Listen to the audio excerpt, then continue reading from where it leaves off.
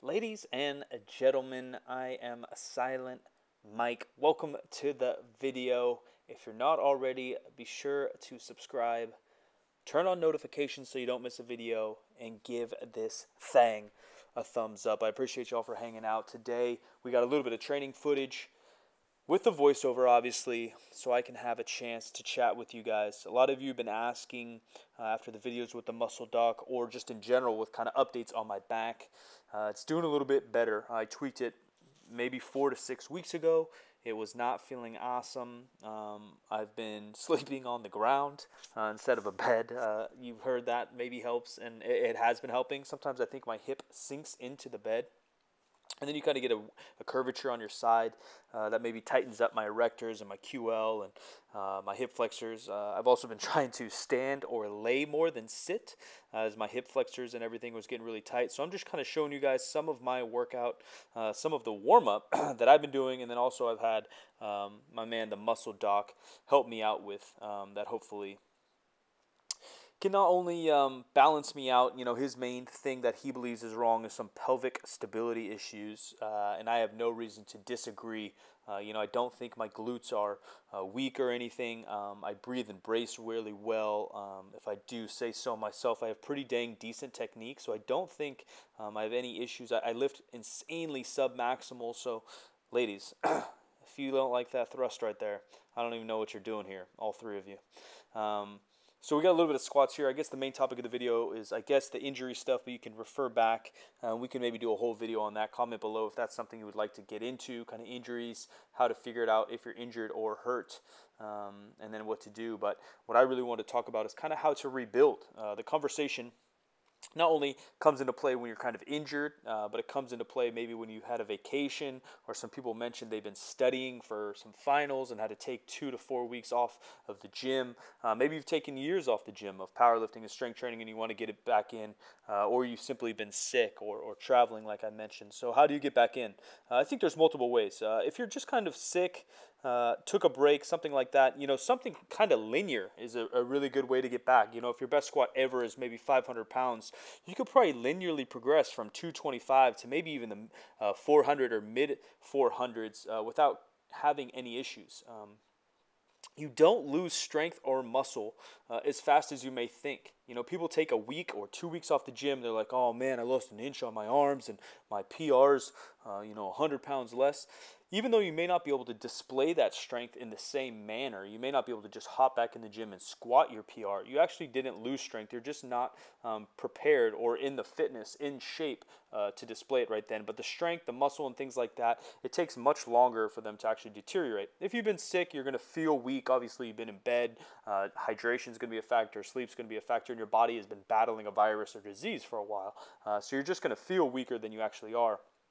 If you've been traveling, similar thing. You've been sitting a lot. Hydration with going up in the elevation can really jack things up, as well as posture of a new bed, new sleep schedule, and the sitting itself. So feeling weak and being weaker are very different. Of course, when you come back in the gym, you will feel weak. 100% it's going to be the case. But to build that back up, I've talked about also the squat every day method is something that I do think works well for some case like this, where you can take the time and squat or deadlift or even bench with a higher frequency as you're getting back into the gym to build back up kind of that baseline of strength. So for me personally, because of the injury, it's going to be a little bit different. What I did is I am raising the intensity linearly, but I can't take the battle of the frequency over and over just because my back is still iffy. So I have my frequency moderate, 2 or 3 times a week squat, 1 or 2 deadlift, and 3 to 4 bench. Obviously my upper body's fine. But what I am doing is I'm linearly progressing. So I'm just adding weight every week. This week I can't think of what my triple is. Maybe it's around 400. Then I did around 425, 455. This week, tomorrow actually, I'm going to try to do 475 for a triple. For me and my back issue, it's mostly the volume and the wear and tear that's beating me up. whether it is that pelvic stability or just knots or tightness or back spasms or whatever the case may be, that's actually limiting me. Again, if you're sick, vacation, coming back from the gym from years off or a month off, I do suggest something like squat every day. And what you could basically do is just work up to something like an RPE 8 or 9.